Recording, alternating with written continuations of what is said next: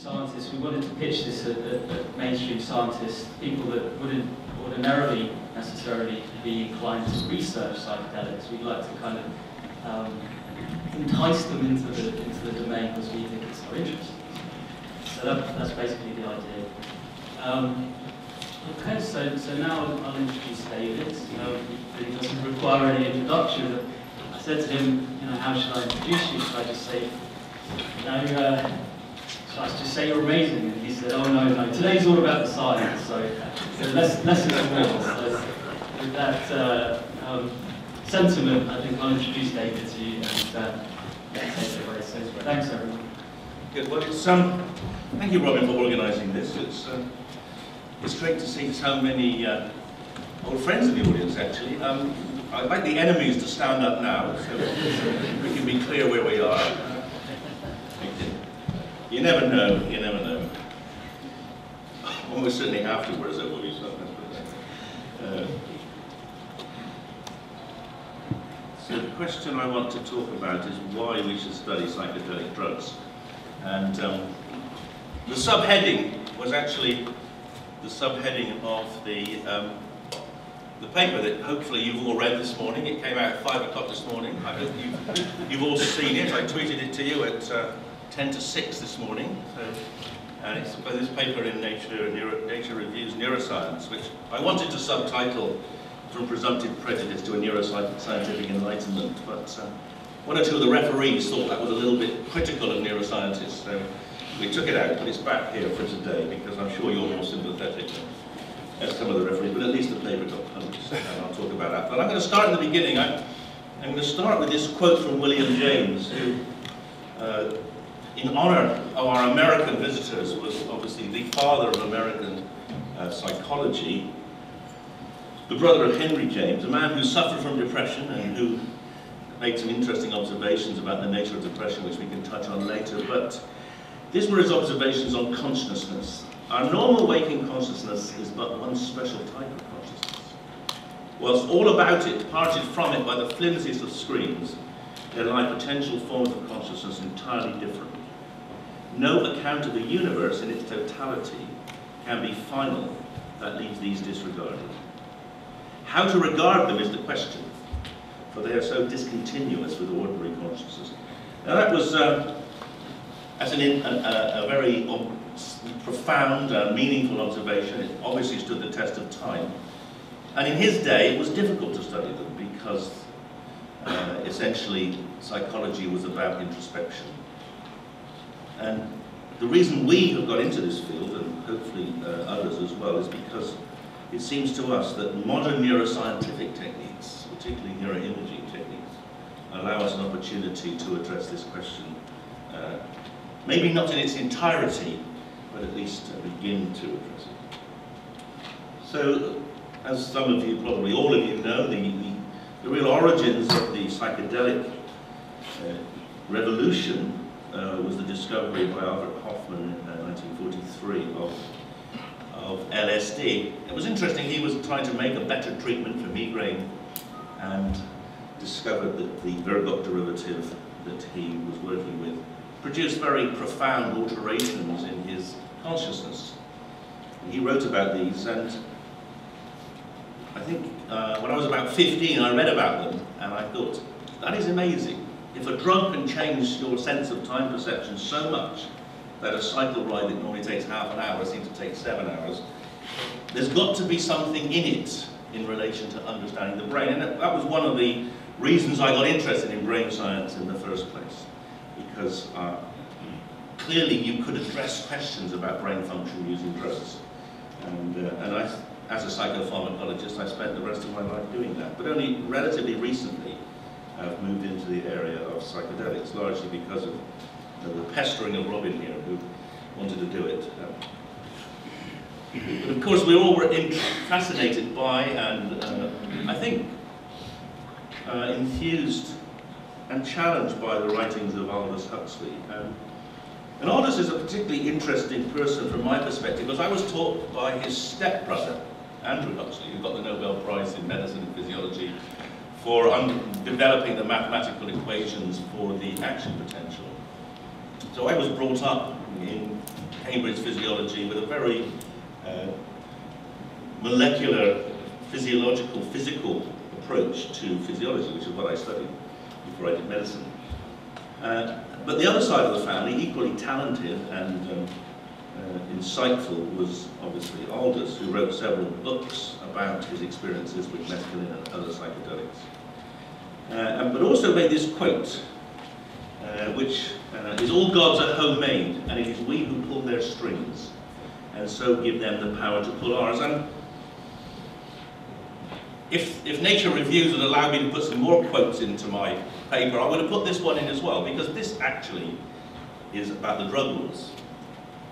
We make them, and then they end up controlling us. And so a little aside for today and for the future is that this area of research can only really flourish if we change the laws which restrict it. But that's a separate campaign of mine. Another quote from Aldous in his book, Doors of Perception.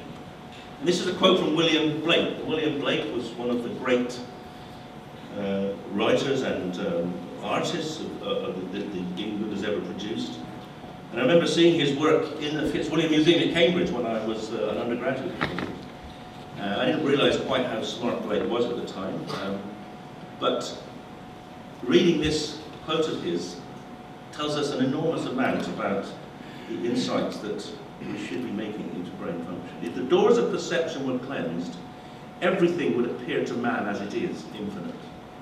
For man has closed himself up till he sees all things through narrow chinks of his cavern. And that is a wonderful quote. And all I would say to you is this, is that when you are looking out of the chinks of your cavern and seeing maybe a bit of bright light over North London, think of depressed patients. Because when depressed patients look out through the chinks of their cavern, they don't even see Wembley or Hammersmith Hospital. What they see are the fires of hell. And this will come back in the discussion about how we can use these drugs to improve the well-being in people with depression. Because one aspect of psychedelic research is to allow us to understand the different ways in which brains become constrained to see particular kinds of worlds out with them. The other point I want to remind some of you of is that LSD has a profound effect on science. And these are the two most important Nobel Prizes in the history of medicine. Obviously the discovery of the double helix and the decoding of double helix with the polymerase chain reaction. Both of the insights into both of these discoveries were obtained under using LSD, when LSD was legal. And the reason we know that our burgers have got horse meat in them is because Carrie Mullis's vision of recycling, infinitely recycling small chunks of DNA using a polymerase reaction was achieved when he was having an LSD trip. Interestingly, driving on the road as well. And the Crick insight came from trying to decode a series of X-ray diffraction patterns which would completely outwit anything that had been seen before. And it was proving very problematic. Because it is problematic, because no one had ever even conceived that you could have a macromolecular structure of a living product which was as a helix, let alone a double helix. So those insights, which, as I say, I believe are the most important ones ever in the history of medicine, physiology, life sciences. You might argue the most important ever, unless you were a nuclear physicist, were gained under LSD. And I often reflect in my mischievous moments whether since 1964, when the drug was banned, science has actually missed a trick or two. And I think the Higgs boson wouldn't have been so difficult to find, maybe. I don't know, it's just a thought. Not an easy hypothesis to test. And if we think about why this might be, I'm very taken by this quote of Einstein. no problem can be solved from the same level of consciousness that created it. And as I will argue over the next few minutes, you can't understand the brain simply by counting the number of neurons and seeing how they interact. You can get some way towards it, but we need to somehow get beyond that. But we also need to think about how the different elements of consciousness can be produced. And that needs, again, a higher level of inquiry. So before LSD was banned in 1964, there were about 1,000 clinical papers, about 40,000 patients were in studies, there were 40 books, 6 international conferences. And this publication by Masters and Houston found that the results were overwhelmingly positive and described it as a safe and effective treatment. Here's an example. This is actually a recent example of a reanalysis of the LSD trials in alcoholism. And I don't know, is Terry or here? And they basically applied modern meta-analytical techniques to the trials, and they showed the effect size of LSD and alcoholism to be in the region of what I haven't got my glasses on, so I can't see. Is that about 1? So certainly the same scale as any other known proven licensed treatment. And you might well argue, well I would certainly argue, that efficacy in alcoholism might also suggest efficacy in other addictions. And that's an area that really does need exploring. Why was LSD banned? Well, it was banned largely because the CIA were worried that American youth were preferring to see a different kind of world under the influence of LSD rather than go and kill Vietnamese. And what they did was they worked with the Drug Enforcement Agency to create a series of horror stories about the effects of LSD. And it was banned. But even it was banned, remarkably, in the face of opposition from the person who would have been president if he hadn't been killed, Bobby Kennedy. And this tells you, this quote tells you precisely the problem we have, in that we have been locked into a mode of working with drugs like LSD, which has been driven by an anti-scientific view, and which very few of us have had the courage or the energy to challenge. So Kennedy said, why, if these clinical LSD projects were worthwhile 6 months ago, why aren't they worthwhile now? We keep going round and around. If I could get a flat answer about that, I'd be happy. Is there a misunderstanding about my question? So he knew, as everyone did, and I think all of us do, that the banning of these drugs had nothing to do with harms, it had nothing to do with a lot of interest. It was simply a political gesture. And nothing has changed, sadly, in the last 50 years.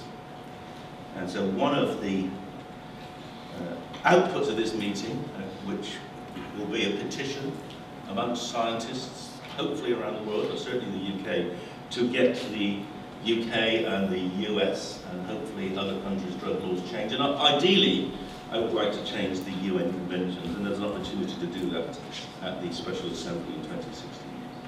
And I'm going to argue that whatever the drug laws have done to users, and they almost certainly made things worse, they have had a really deleterious effect on science.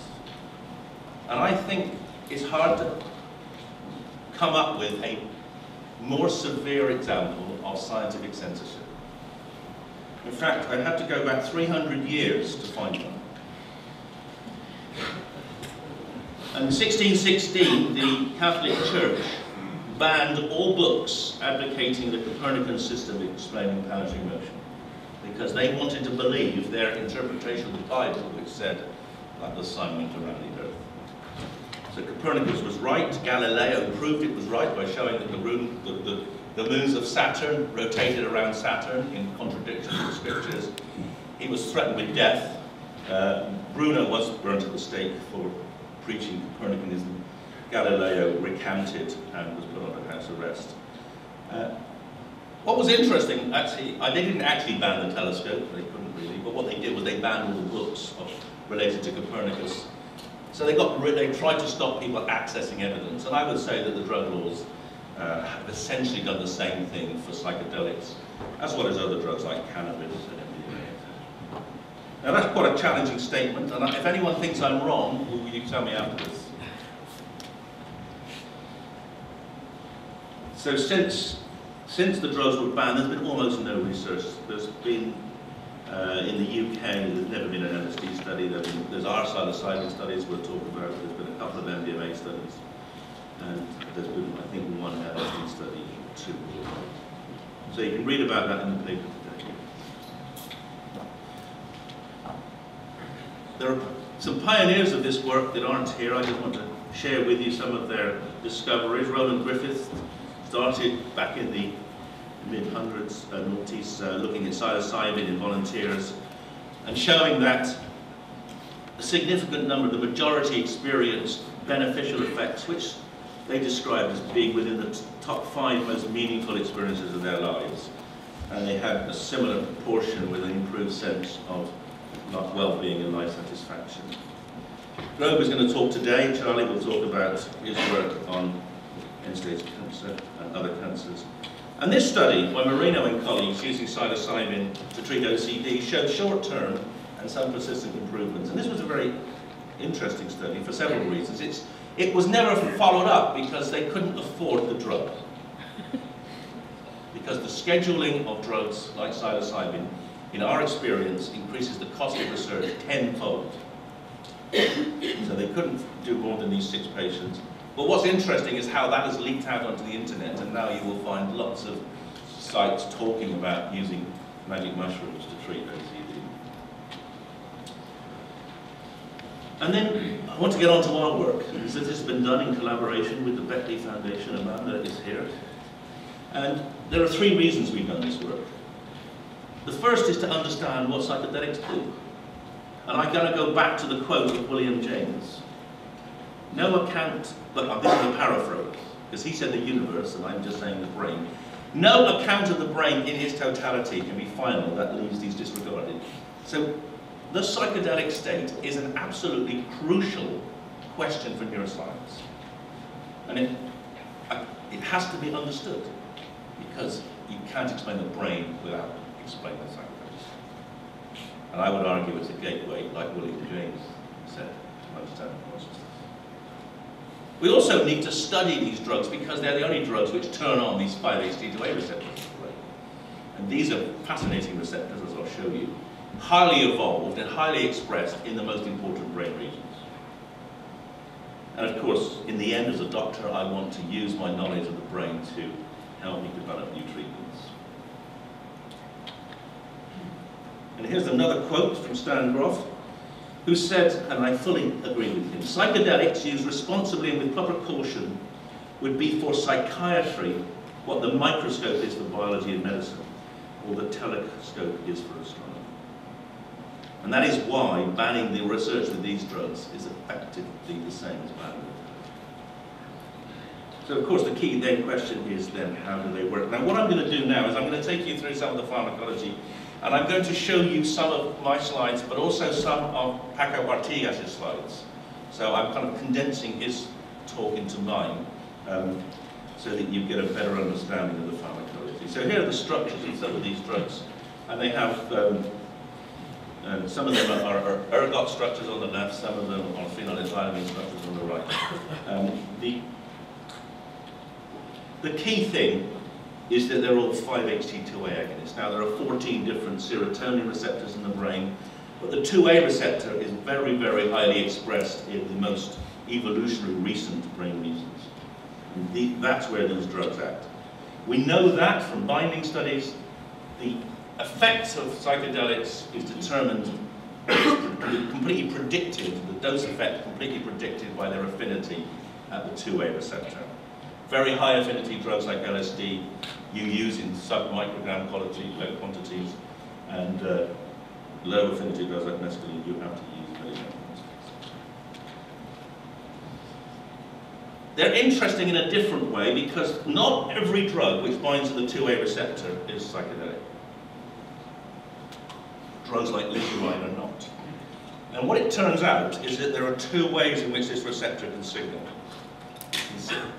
And I'm not going to bore you with it, it's complicated, I don't fully understand it, but essentially there are two pathways. You stimulate the receptor, and one pathway produces changes in protein kinase C, and the other produces changes in substances like beta-arrestin. And psychedelics produce a particular impact on one pathway.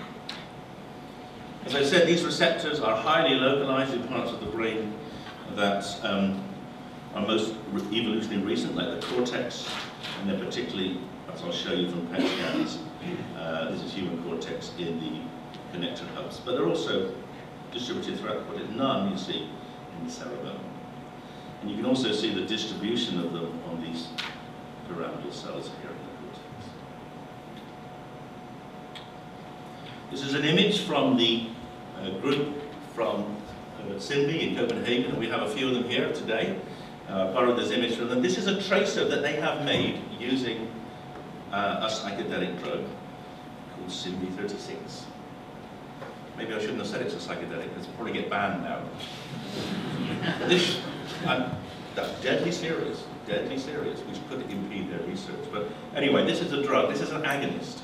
This is a drug that works at the 5-HT2A receptor, like psychedelics, to stimulate them if you took more of it, but the tracer doses they're using do not produce any change in consciousness, but they do bind to the receptor, but they only bind to the agonist state of the receptor, the functional state.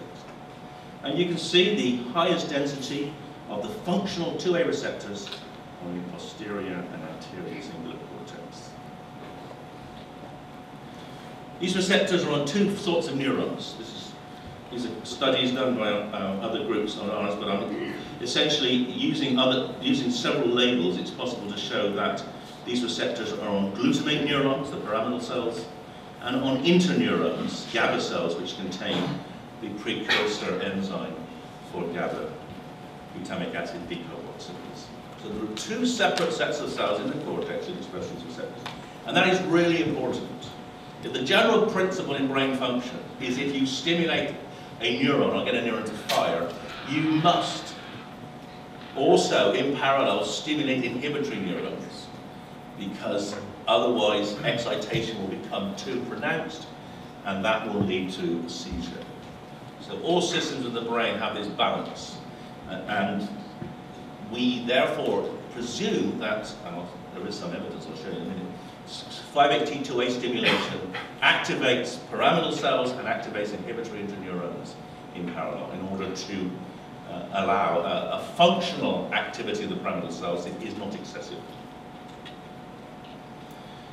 This is a very elegant example of where knockout technology in a mouse can illustrate exactly where receptors are. So what you see here in the bottom, these are the 2A receptors on the layer 5 pyramidal cells, and these mice don't have them. The gene has been deleted, and there's no receptors. Here's the physiology of these receptors. What you see here is the stimulation of the 2A receptors using this agonist, DOI. DOI activates the receptors, it makes the pyramidal cells fire faster, and then you can reverse it to some extent with antagonists, like MDO. And you can see when they're recording from these cells, this is from Artigas' own group, recording from cells here in the medial prefrontal cortex, you see there's a massive increase in firing of cells. Some cells inhibit, some cells have no effect. But overall, the ones that increase firing a great deal. They've also done some work looking at how it changes EEG measures, and there will be a talk later on today about this in rats also. And this is relevant to the talks you're going to hear about the MEG studies. But you can see here a very clear effect of this 2A agonist to change the frequency distribution in the brain. You know, the drug's given and there's a rapid alteration in low frequency cortical oscillations. And you can see if you pre-treat with a pure blocker, a 5-HT2A blocker, MDL, there's no effect. So this drug completely prevents access of the agonist to the receptor and therefore stops the physiological changes. This effect is shown here. Profound reduction in oscillations and blockade by the antagonist.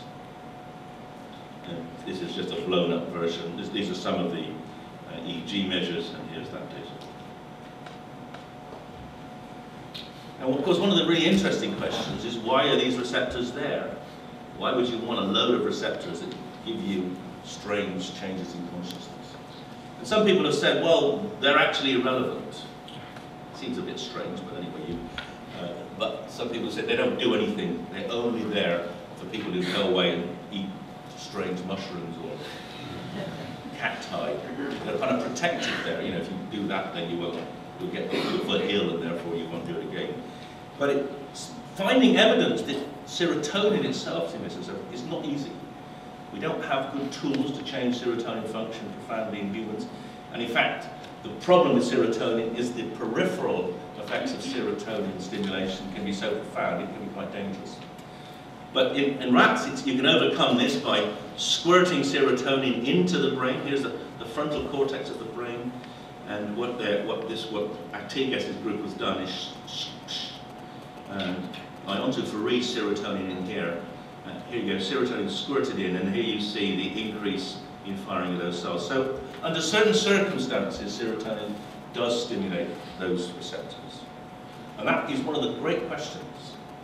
What are those circumstances in humans? And of course, one of the target possibilities are conditions like psychosis. Maybe psychosis is a condition where you have overstimulation of these receptors by endogenous serotonin, perhaps accompanied by or in a state of extreme stress. And that's a very credible theory, and it's a testable theory. And it's one that we are hoping in time to test ourselves. Now, obviously, the brain doesn't exist as a single set of independent entities. There's massive connectivity within the cortex and between different brain regions. Here's a simple diagram of how this part of the cortex, the orbitomedial frontal cortex, here you see illustrated here, where these different elements, the different parts of this regions of this cortex project. And one of the major outputs of the medial prefrontal cortex are to the monoamine cell groups, the cell groups in the brain stem which produce and release dopamine, serotonin, and noradrenaline throughout higher brain structures. And you can see here that if you stimulate pyramidal cells in the prefrontal cortex here, you get, through presumably think a long glutamatergic neuron connecting to the VTA, you get an increased activity of the dopamine cells here. You can see the dopamine cells fire more as a result of stimulating the medial prefrontal cortex, and you can block that with the antagonist MDO. So increased dopamine function could be related to the sense of well-being and the improvement in mood that is reported after people do psychedelics. And a few words about ayahuasca. That's South America, for those of you. That's a native South American using ayahuasca. Ayahuasca is a complex plant, combination of plant products, whereby DMT, which is a 5-HT2 agonist, and 5-methyl-DMT, are allowed to get into the brain by taking another substance, which is present in the other plant, which blocks monoamine oxidase in the gut and the liver. Otherwise it wouldn't work, but if you block peripheral monoamine oxidase, you can then get the active component of DMT and 5-methyl-DMT into the brain. And here are some drawings that some of you who've taken psychedelics will recognize as being probably similar to the ones you used. Which is not surprising because DMT is a psychedelic. And here you can see that this combination, they've used 5-methoxy-DMT and chlorgeline, a monoamine oxidase inhibitor, and here you can see that they have found this profound stimulation of the pyramidal cells, the same way as giving LSD or DO. And they also went on to study the effects of this in the rat brain using an MRI technology. And they did this after the studies, the first study we reported that Robin will talk about. They saw our reports and they said, that cannot be right. Now, how could a drug turn off brain function when it turns on neurons? And then they went ahead and they showed, yes, it does turn off brain function. And we've got to explain that now, and that's not so easy, but it's probably related to the complexity of the interaction between the inhibitory neurons, which are turned on by DMT, and the excitatory neurons that are turned on. And our belief is that there is a net effect to switch off those parts of the brain rather than to switch them on. But we may learn more about that in the course of today. And they also showed you could block this effect with antipsychotic drugs. Many antipsychotic drugs block the 2A receptor. So this is the finding that really made us most interested and excited by this field. We'd expected, I think, like most of you, that if we gave psilocybin and looked at brain activation, we would see an increase. Probably the visual cortex, where the pretty pictures come from. We didn't. All we saw were decreases. So the decreases weren't in the sensory areas, they were in the connector hubs. And I have a sort of rule of thumb in science, I've been in it for a long time now, that if you get exactly the opposite of what you're predicting, it's likely to be true. Because there is no bias. You're not cajoling or stats to get the right answer. You're finding something that absolutely blows your head away. And a few times in my scientific life I've seen things as completely paradoxical as this, like the discovery of inverse agonists, which we did back in the 70s. And you know it must be right. And you have to then to go away and reframe your whole interpretation of pharmacology to make sense of it. And we're still working on that now. We were sure it was right because the magnitude of the subjective effects was predicted by the change in the blood flow. And we also were impressed by the fact that the changes were largely in these regions, these connector hub regions. You'll hear more about those today. What was fascinating was when we tried to get this published, referees said, well, these are just changes in blood flow. And I thought, well, that's obvious because that's what fMRI is, but anyway. As if that would be a reason for discounting. Yeah, anyway. But anyway, we went on, we thought, well, it is just changes in blood flow, let's see if we can show it isn't. So we went and did the MEG studies with the group in Cardiff, who are hopefully here. You wave, Cardiff, wave. Yeah, that had Suresh at the back. Yes, thanks. And it's been a really very fruitful collaboration because actually I should have pointed out they were also collaborators on the fMRI studies. But this is their special expertise that very few other people can do. And MEG just measures electrical changes in the brain, independent of blood flow. And we showed that in the same regions as there were changes in blood flow, there were marked perturbations, decreases in the power of the different spectra of the MEG. So that proves it's an effect on neurons. It also confirms it's very regional.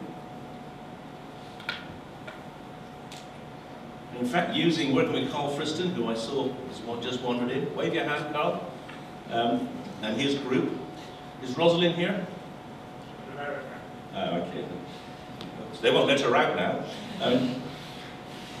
We were able to use this technique of dynamic causal modeling to show, in fact, if you model the changes in MEG, you can show that the major effect of psilocybin on the MEG signal is driven by an impact here on the layer 5 pyramidal cells.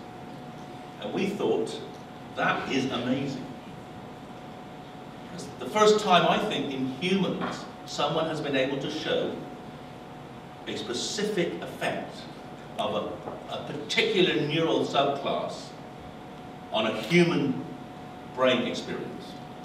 Now, that's what I'm saying to you. If I'm wrong, I want you to tell me. But I don't think that's ever been shown before for humans.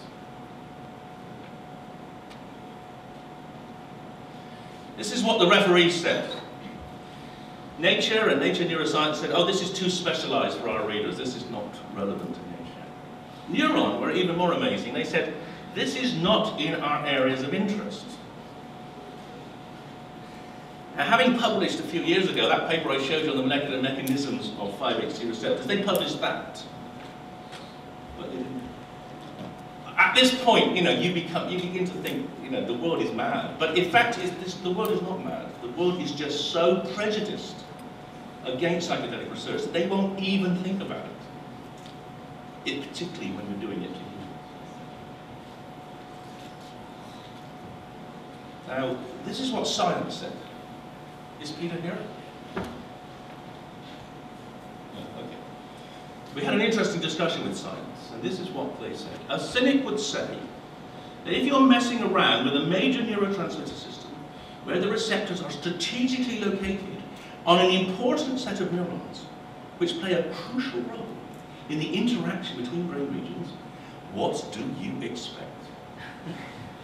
Yeah, right. That's what we expected, and that's what we found.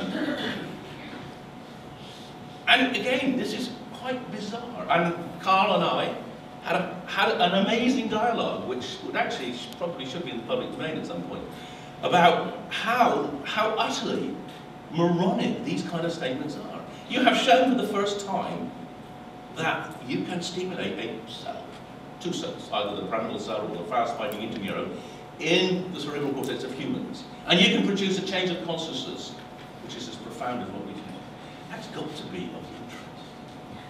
And in fact, it kind of denies the whole value of pharmacology. Well, you change any receptor in the brain, you're going to get the same thing, but of course you don't.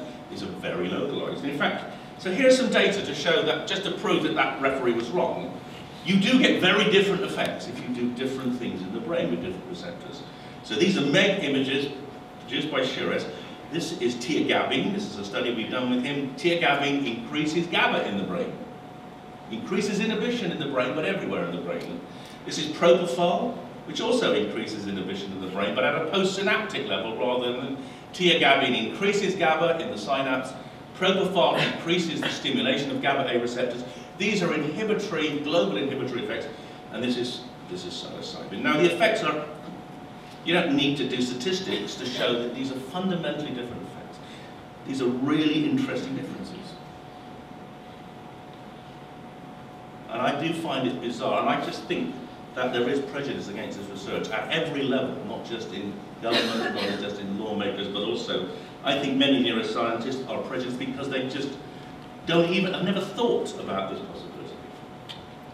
And again, that was just the resting state. If you look at evoked changes in MEG, when you do stimulus-driven changes, you can see that there is almost no impact of psilocybin, and there are major impacts of the GABA drug. So, just to answer to that referee, if he's in the audience, you can make specific changes in key regions of the brain and get very meaningful and localized changes. It's not just a massive artifact. And in fact, the way I'm conceptualizing this now is a bit like this, and hopefully some of the people talking today will maybe help me know if I'm right or not. So I think there are two dimensions in which we can think about cortical function, at least in relation to humans. One axis is the arousal axis, which is driven by glutamate, increasing arousal, GABA, inhibiting arousal. That axis determines whether you remember something.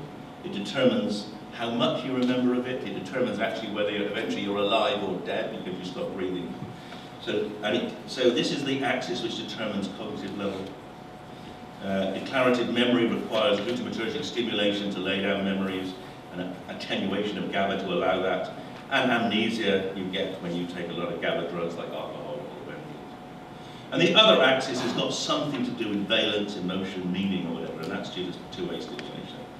So I don't know if that's helpful to any of you, but to me it helps me think a little bit about the kind of ways we should be trying to interrogate the role of drugs in brain activity. And of course there are therapeutic possibilities. We'll talk more about these later: depression, well-being, alcoholism. the discovery of new antipsychotics. This is an interesting model in the human now, as it is in the rat for testing it. I want to finish by talking about cluster headaches. Because they're not particularly, they may be neuroscience, they may not. No one knows where they come from. Some people think they're vascular, some people think they're from the hypothalamus. They're a severe disorder of people in middle age. There are many thousands of people afflicted in the UK. And women who get them say, they're the most painful experience of my life, worse than childbirth. Many sufferers commit suicide. If they can't get treatment, and treatment's not very effective, it's so bad they kill themselves. Many now resort to using mushrooms, psilocybin. We approached the UK support group for cluster headaches, and they said, well, we couldn't possibly support research using an illegal drug. You say, well, hang on. You know, people give opiates for pain relief, they're illegal. You can't have a sensible dialogue. And one of the other real wonderful paradoxes is this. There is a derivative of LSD, 2-bromo-LSD, which is not psychedelic, but hasn't really ever been properly tested because it's still contaminated with the LSD group. And we are planning to do that. We are planning now. We're not sure, actually, whether this drug actually is legal or illegal in this country. What we do know, is anyone from the Home Office here? What we fear is if we ask them, they'll say it's illegal. Because that's their default position. So what we're planning to do is do the study without asking them and see if they arrest me. I'm going to finish with another quote from Huxley, who obviously is the person who's put psychedelics most into the public domain. And this is the one quote that they did allow me to put in the Nature reviews. It was challenging, but eventually they said, yes, okay, we'll break all our rules. You can have a quote. Great is truth, but still greater from a practical point of view is silence about truth. Facts do not cease to exist because they are ignored. By simply not mentioning certain subjects, totalitarian propagandists have influenced opinion much more effectively than they could have by the most eloquent denunciations. And that is exactly what the drug laws have done to this research industry. They've effectively stopped people even thinking there are questions to be asked. And now we need the neuroscientific enlightenment just as we needed the telescopic enlightenment when they locked up Galileo. There's the paper. Hopefully you'll all read it, and if I'm wrong, let me know. Thanks very much. Cheers.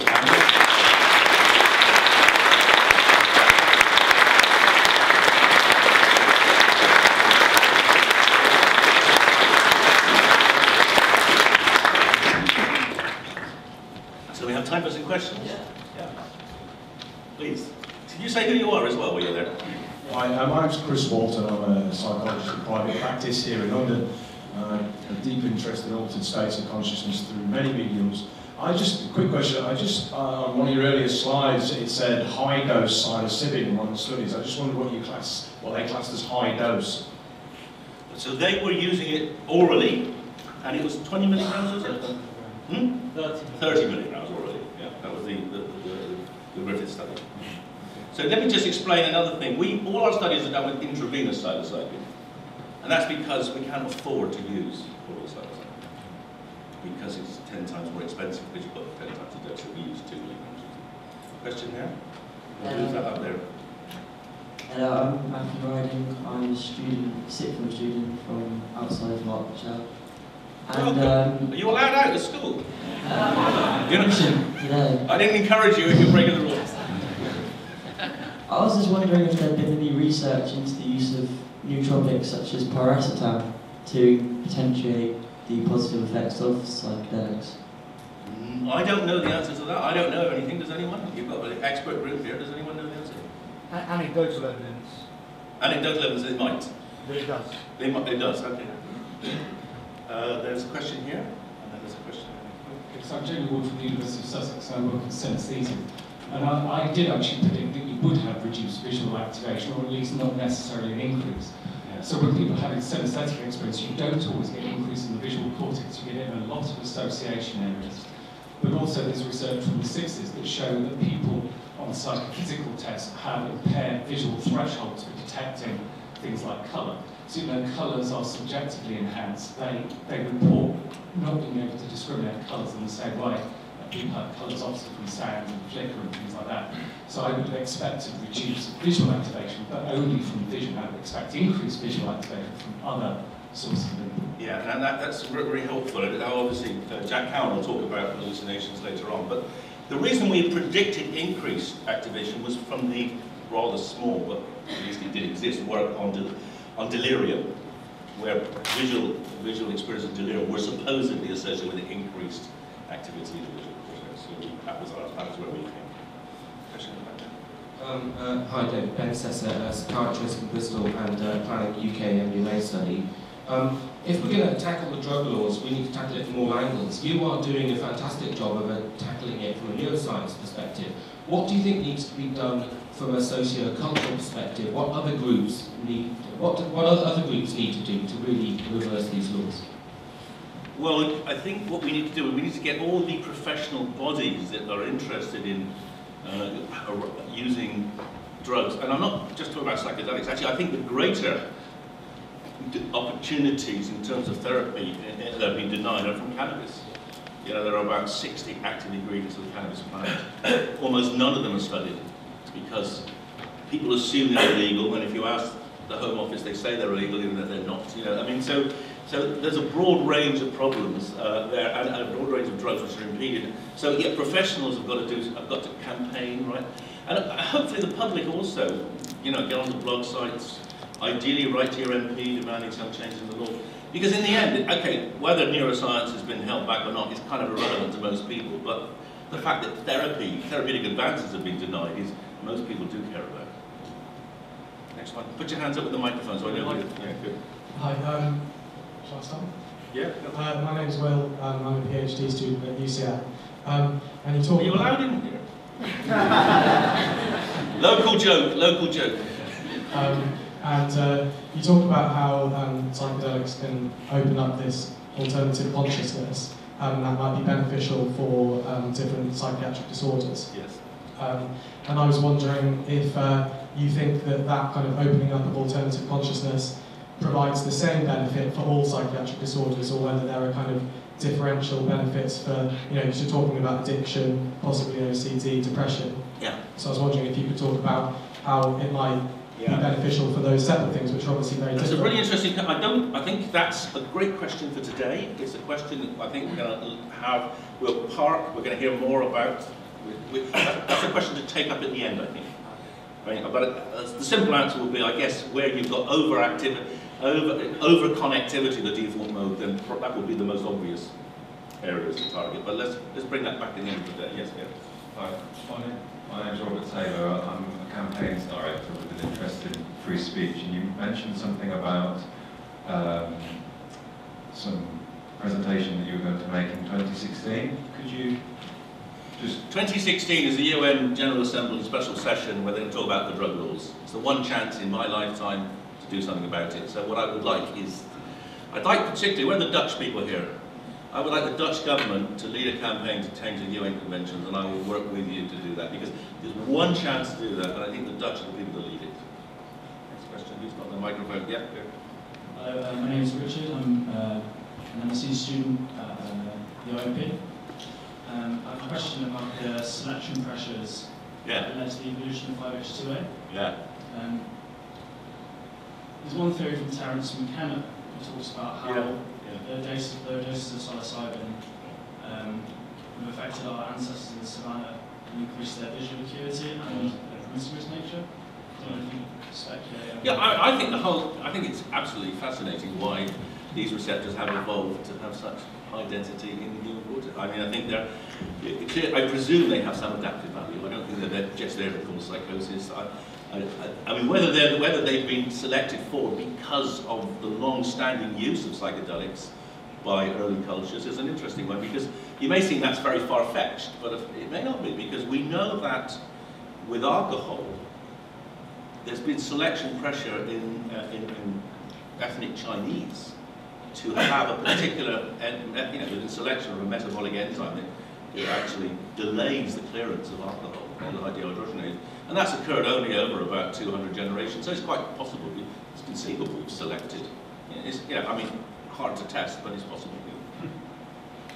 Microphone, yeah. Hi there, my name is Ron. I'm actually a doctor working in psychiatry at the moment. We saw in the Griffith study that there was a 14-month improvement after psilocybin. I'm just wondering how, if you've got this drug which reduces connections between neurons, and reduces blood flow, with my understanding about that. Okay, we'll come back to that. That's going to be discussed by Robin and others later today. Next question. Hand up. Yes, up there. My name is Maxim. I'm a Neuroscientific. I just have general interest in those questions. Just about the psychedelic experience in itself, do you have any evidence that adrenochrome, for instance, has an effect on the same receptors as LSD or psilocybin does? And what is the chance of that occurring naturally?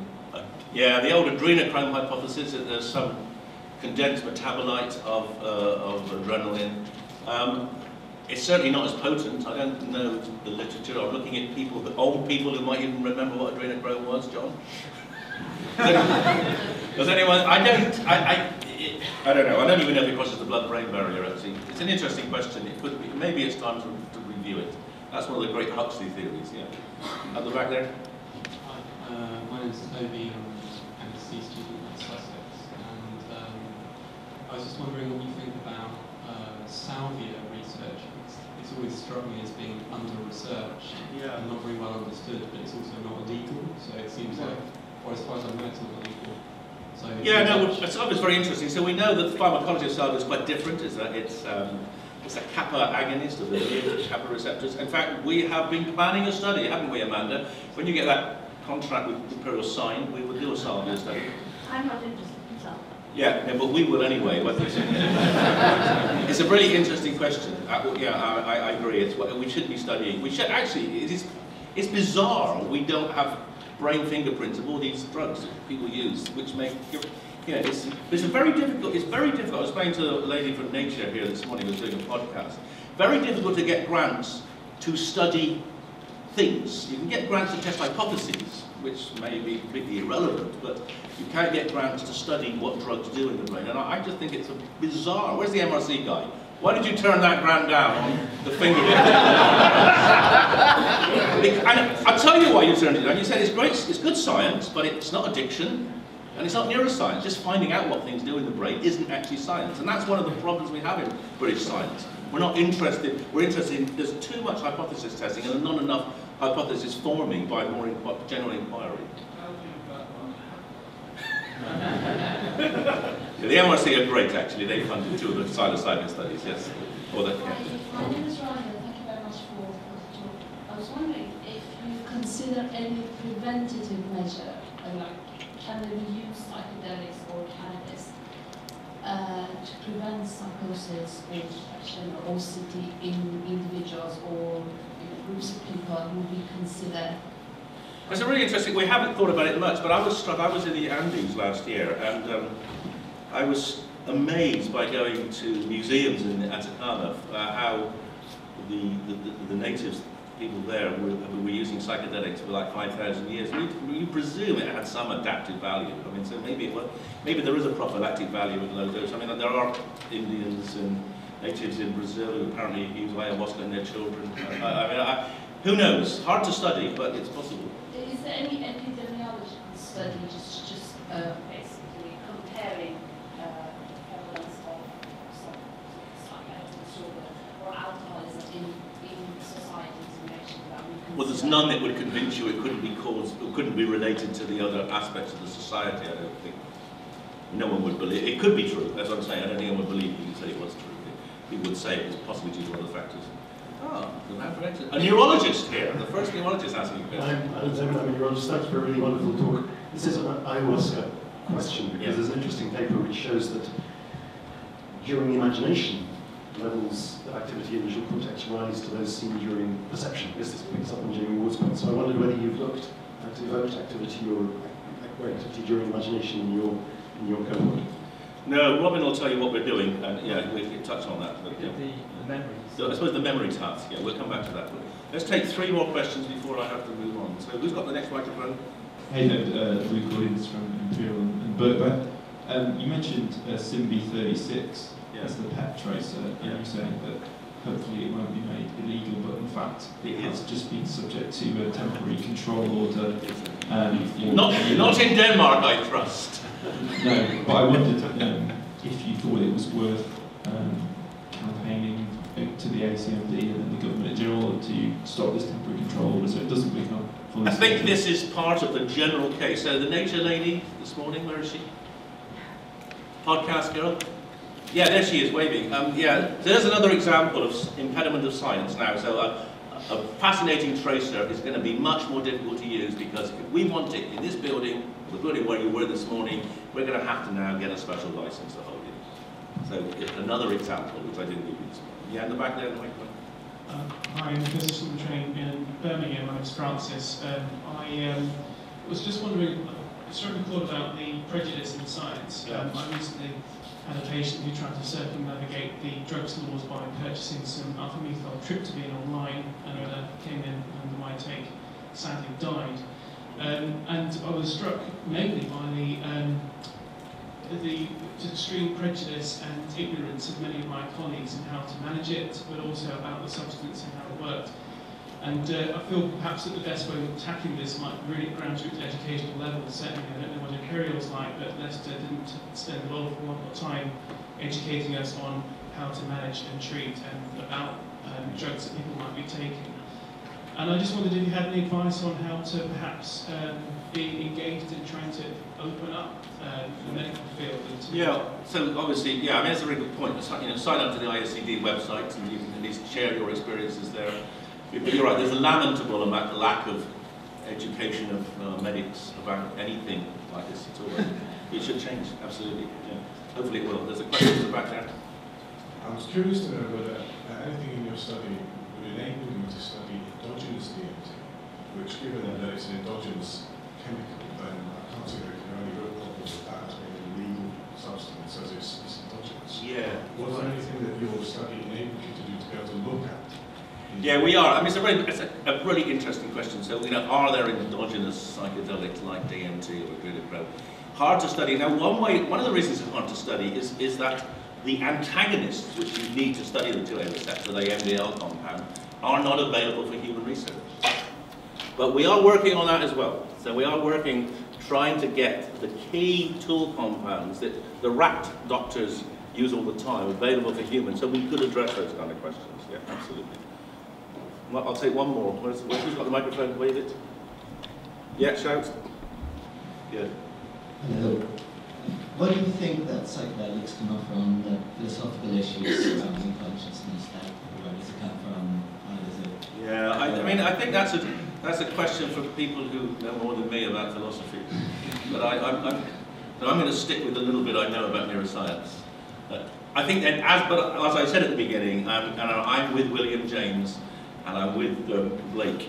I think we need to see the brain in its entirety, in its multiple different ways of functioning in order to properly understand the brain. And that's what this conference is, hopefully the beginning of a much longer dialogue which will work in that direction.